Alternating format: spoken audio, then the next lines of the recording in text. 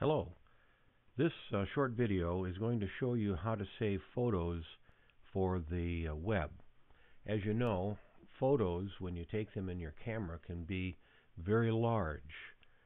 For example, if we take a look at this photo here, which I've downloaded from iStock Photo, you can see that I have it filling the screen. Now I can set this down to actual pixels, which will show you that this picture is substantially larger than it appears on the screen. And we can see how big it is by going over here to image size, and we can see that it is 2,767 pixels wide by 1,776 pixels high. This works out to a document size of roughly a little more than 38 inches by 24 inches, a little more than 24 inches. Now, how do we know that that pixel size is going to give us that document size? Well, if we look right here at the resolution, we see the resolution is 72. Now, that's the size resolution that we would like to have for an image to upload it to the web. If we take that 72 and divide it into 2,767, we get this width of a document. And if we divide 72 into the 1776, this is the height that we get.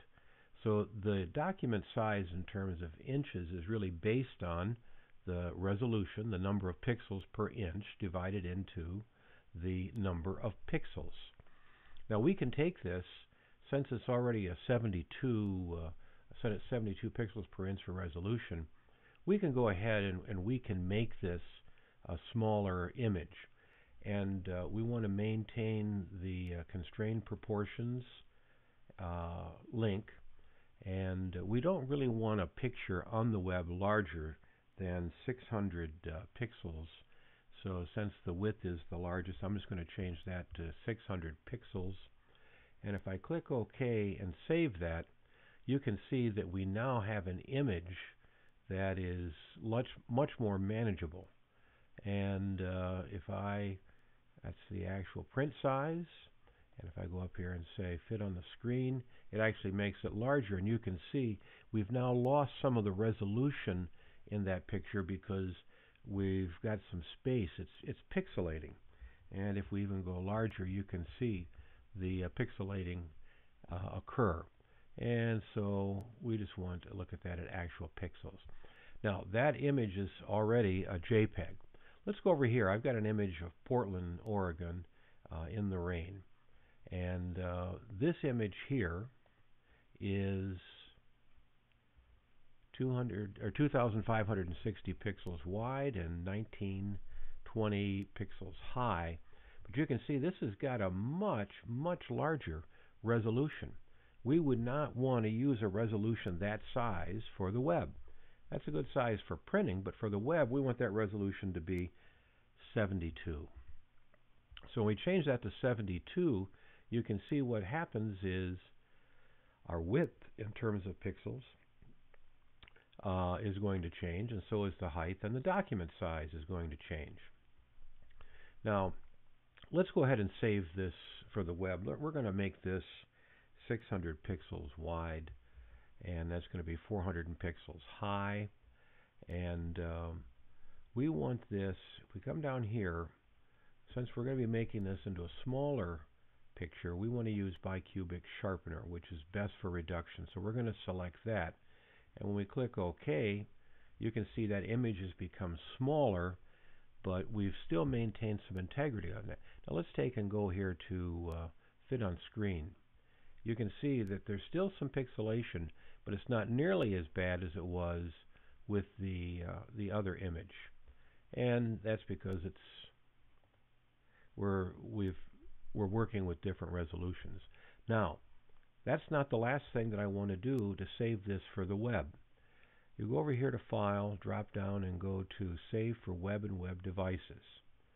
And this brings an image up that shows the original, and it shows this as a JPEG using a 30 quality, and a JPEG using a 15 quality, and a JPEG using a 7 quality. Now you see, it tells us how many seconds this takes to load at 56.6 kilobytes per second. Now, this is set at medium, which is what I saved images at later. If I go up here to maximum, you can see that at the highest quality, it's going to take 89 seconds to fill the screen. We just don't want something taking that long. And since we're looking, it's not being printed, we're looking at it on a computer, we're probably okay using this at a medium, but we can look, what does it look like at the lowest setting? Well, that doesn't look too bad. You can grab that image, click on your mouse, and it turns into a gripping hand, and we can move it around, and we can see that doesn't look all that bad. So we're going to go ahead and we're going to save that, and I'm going to change this from Portland Rain. We're going to say Portland Rain 72 and save that on the desktop. Now, you're not always going to be able to work with just large images. Sometimes you want to have a thumbnail. And to make this into a thumbnail, what you need to do is you need to make it even smaller.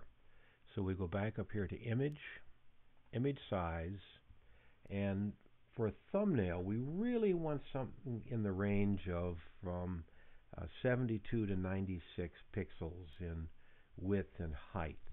Since this is a wider picture, I'm going to go ahead and set that in at 96 pixels for the width, and just let it determine what the height would be. I still want to keep this bicubic sharpener, which is best for reduction. And you can see that that pixel is going to end up being a little over 1 1/3 by 1 inches high. And I'm going to go ahead and click OK. And you can see we've got a very small image. We'll want to take that and go over here and go to File, Save for Web and Devices. And you can see now that that's going to load in 1 second. So we can pop that up probably to the maximum. And it's only going to take 3 seconds. So when we've got something that small, we want to improve the quality as much as we possibly can. They're not going to be able to see detail on this, but it's going to give them some idea if you're using a thumbnail or a series of thumbnails, what picture they ought to click on if they want to see the larger one. And so we're going to go ahead and we're going to click Save, and we're going to call this Portland Rain Thumb. So I know that it's a thumbnail, and I'm saving that to my desktop. And if we want to view that in actual pixels, there it is. If we want to view it in print size, that's it. And if we make it fit on the screen, you're going to see a highly pixelated image. That view is just simply for a thumbnail to be used. So that's how you prepare images to be put on the web. Thank you.